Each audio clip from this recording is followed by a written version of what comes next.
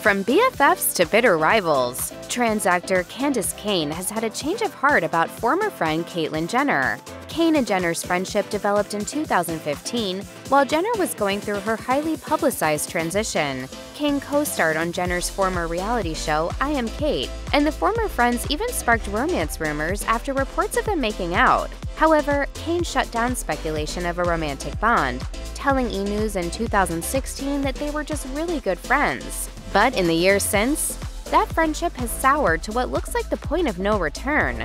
During a January 2024 interview with The Messenger, Cayne revealed that Jenner's conservative political views destroyed their relationship. She said, "We just don't really talk anymore because I can't separate my friendship with her and her belief system anymore." Cayne added that she viewed Jenner as, quote, a cult member, a Fox News cult member.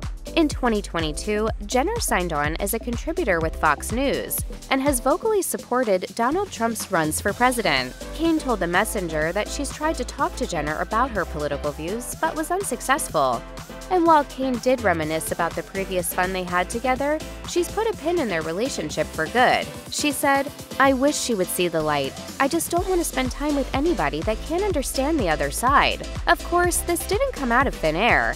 Cayne hasn't agreed with Jenner's political views for years, although in the past, the friendship seemed to always come first. During a 2015 interview with Entertainment Tonight, Cayne addressed the backlash over Jenner's admission that she once was opposed to gay marriage. Cayne explained, "She has come from a place that didn't want to talk about her own gender for so many years. So she's discovering through her own transition what her life really entails. She is part of this community." I'm suddenly going along this journey with her, and this is the beginning of her process, and I'm really enjoying spending time with her. At the time, Cayne seemed confident that Jenner would come around. Cayne was also hopeful that Jenner's conservative background could help shift beliefs within the conservative community. A year later, while speaking with The Wrap in 2016, Cayne echoed some of those same frustrations and hopes, saying, "We were frustrated because Caitlyn is so new at this, that she doesn't realize the impact that these right-wing conservatives have towards the LGBT community. Is she the perfect spokesperson? No, but who is?" I think it would be very good for women's issues.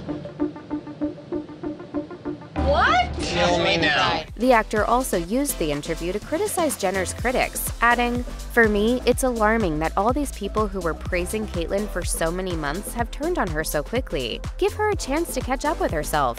I know she's a good person. I know she wakes up every day and thinks, what can I do for the community?" But with Cayne's most recent comments to The Messenger, it sounds like their political discord finally drove a fatal wedge through whatever might have been left of their friendship. Cayne admitted that it was over, adding, "It's sad because I've had so many fun times and experiences with her." Jenner didn't respond directly to Cayne's comments, but Jenner's team made sure to defend her role at Fox News in a statement to Page 6. Jenner's spokesperson wrote in the statement, "Caitlyn is proud of her ongoing contract as a Fox News contributor, the only network to employ an openly trans contributor. She reaches the largest cable news audience, bringing a level-headed perspective on protecting women's sports." In the past, Jenner has faced her criticism head-on. In the 2023 documentary series, House of Kardashian, trans journalist Zoe Tur criticized the way Jenner used her public influence, calling her life, quote, vacuous. "These people have more money than God.